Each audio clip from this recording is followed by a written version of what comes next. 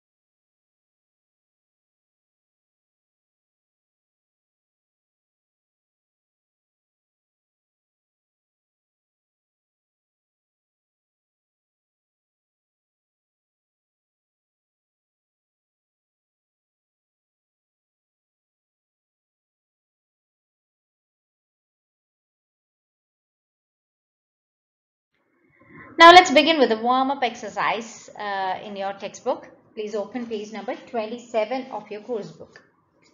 See, this unit covers lessons under the theme nature. So almost all the lessons which comes under this unit is about nature. So that's an interesting topic. We all love nature. We all love plants and trees. So it comes under the topic nature. When we say nature, what all things come into your mind? Just refresh your ideas. Just write down the names or the words that come into your mind when you say nature. We will have different imaginations about nature. Just jot it down in a book.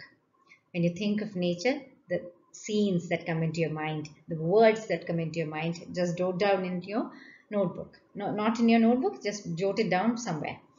Now let's begin with a crossword. This is also about nature. The first one is main part of the plant to which the leaves and flowers are joined. Guess the answer and write. Third across, low bushes. What do you call low bushes? Fifth one, plants growing along the ground or up walls or trees. Now you have the crossword puzzles to write down. So complete the crossword puzzle yourself and just send me a picture of it. Now let's begin our lesson. Rakesh lives with his grandfather in a little cottage in the Himalayan foothills. His parents live in a small village 50 miles away, but there are no schools there. So, Rakesh comes to live in Mussoorie with his grandfather. One day, when Rakesh was 7, he walked home from the Mussoorie bazaar eating cherries. They were a little sweet, a little sour, small, bright red cherries which had come all the way from the Kashmir Valley. By the time he reached home, only 3 cherries were left. So, Rakesh was eating cherries and he was walking home. He was just devouring the taste. He was enjoying the taste of the cherry as he walked to home from the bazaar.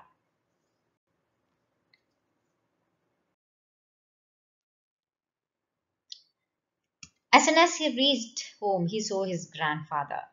Have a cherry, Dada. He calls his grandfather Dada. Okay.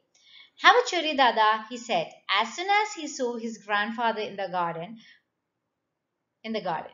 Grandfather took one cherry and Rakesh promptly ate the other two. He kept the last seed in his mouth for a long time, rolling it around until the tang had gone. Then he placed the seed on the palm of his hand. Are cherry seeds lucky? He asked. Of course, said grandfather, but nothing is lucky if you put it away. If you want luck, you must put it to some use. What can I do with a seed? Plant it.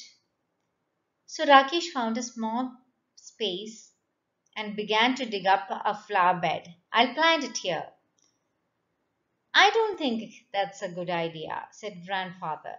I have sown mustard in the flower bed. Plant it in that shady corner where it won't be disturbed. Rakesh went to the corner of the garden. He pressed the seed into the soil with his thumb and it went right in. Then he had his lunch, ran off to play cricket with his friends. He forgot all about the cherry seed. See, uh, so as soon as he reached home, he had only 3 cherries left in his hand, Rakesh. So he gave one cherry to his grandfather and the rest too he ate it. So he was asking, he was just devouring the taste. He was putting the uh, cherry seed. The cherry seed was still in his mouth until all the taste of that seed had gone away. And then he took it out from his mouth and he placed it on his palm. And he asked his dad, is this cherry seed lucky? So his grandfather said, everything is lucky, but only if you use it some way. If you just throw it, it won't be lucky. So if you do some good thing or if you use it, it will be lucky. So Rakesh asked, "What can I do with this seed? What am I going? How am I going to use this small seed?" So he said, "Plant it. That's the biggest thing you can do to that seed. That's the biggest help you can do to that seed." So Rakesh, what he did, there was this flower bed means where we plant flowers. There was a place nearby. He dug it up and he started planting it there. So his grandfather told him, no, that's not a good idea. It is in the middle of somewhere. Um, you just plant it somewhere in a shady area where it will not be disturbed. Otherwise, some kind of hen or cock or something will come and just snatch it away. Like they'll be scratching in the mud and it will come out if you are putting it in this place. So just put it in a place, plant it in a place where it will not be disturbed. So he just went into a corner and pressed the uh, seed into that mud.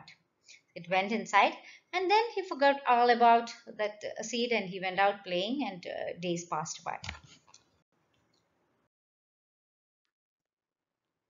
When it was winter in the hills, a cold wind blew down from the mountains and went whoo, whoo, whoo in the deodar trees. In the evenings, grandfather and Rakesh sat outside near a charcoal fire, and grandfather told stories.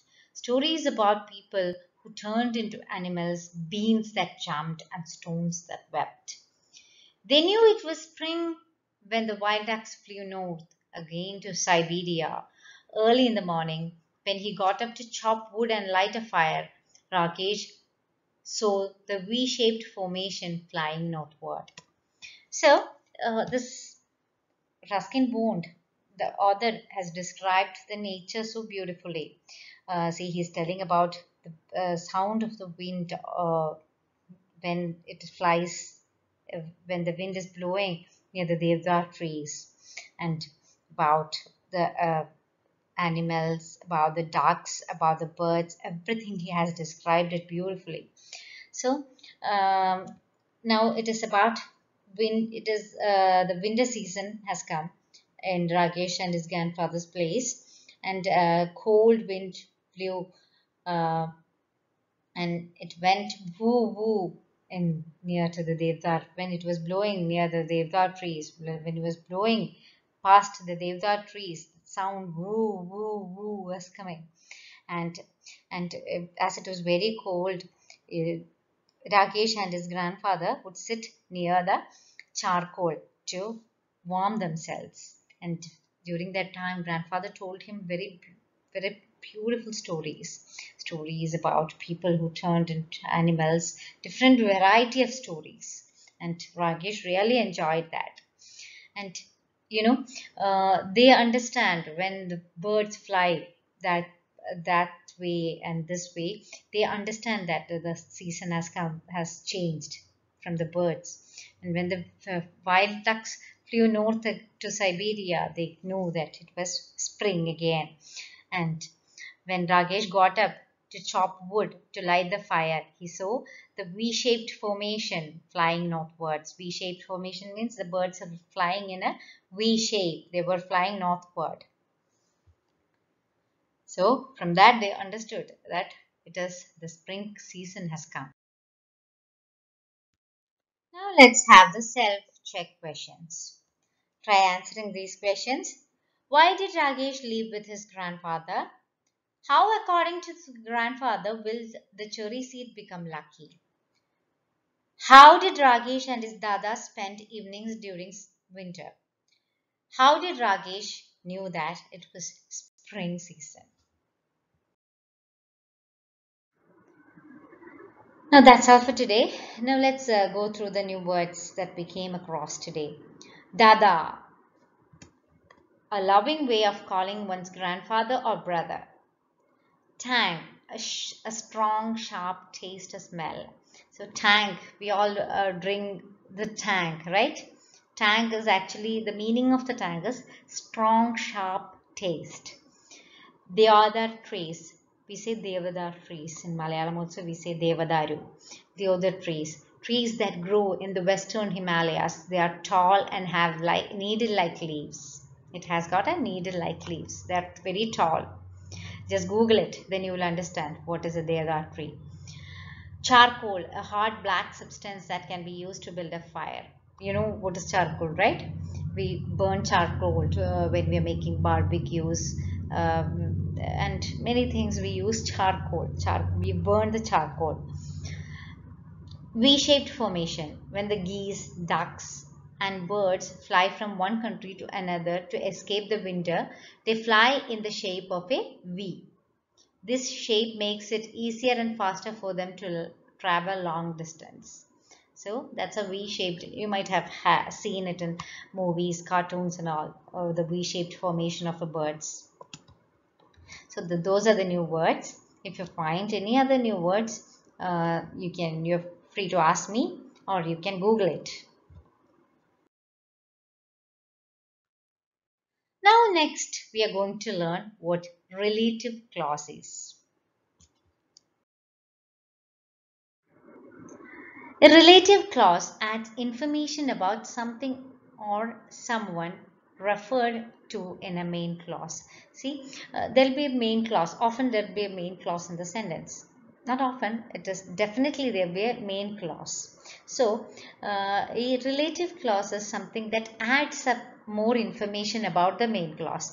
It is not necessary. Even if the relative clause is not there, we get the meaning of the sentence. But it gives us some further information about the main clause. Okay, did you get that? So, a relative clause adds information about someone or something to referring to the main clause. The main clause will be there, which will give us an idea of what the sentence is about. But a relative clause will give us more information about that sentence. The relative clause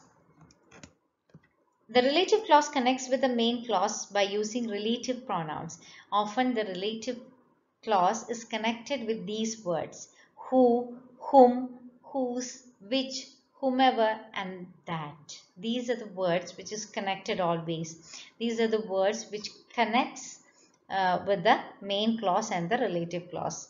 The main clause will be followed by these words. For example, the woman who lives next door is coming for dinner tonight. See?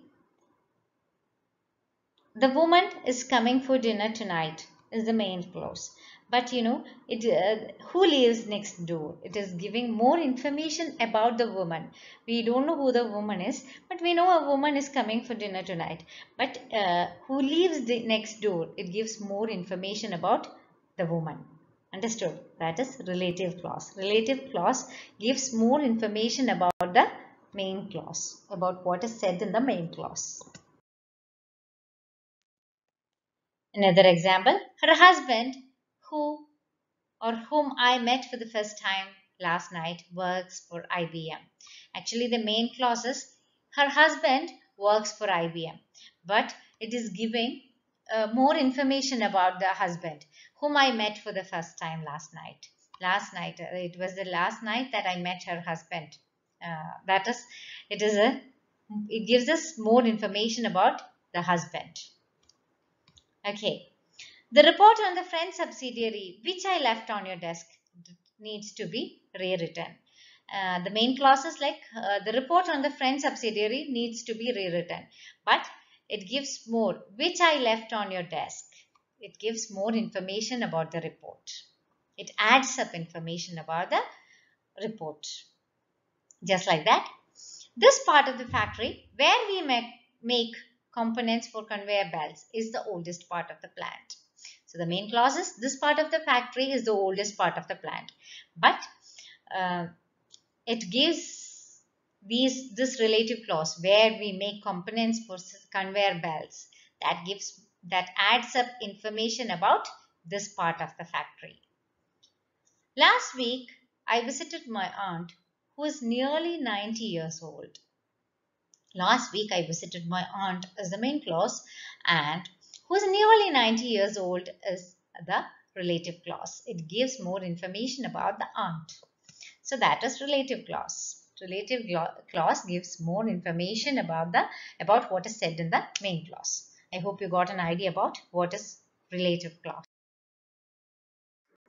Now your TML is regarding the relative clause.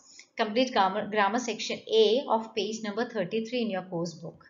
That is, you have to underline the relative clauses in those sentences. Thank you for listening, my dear children. Take care. Bye-bye.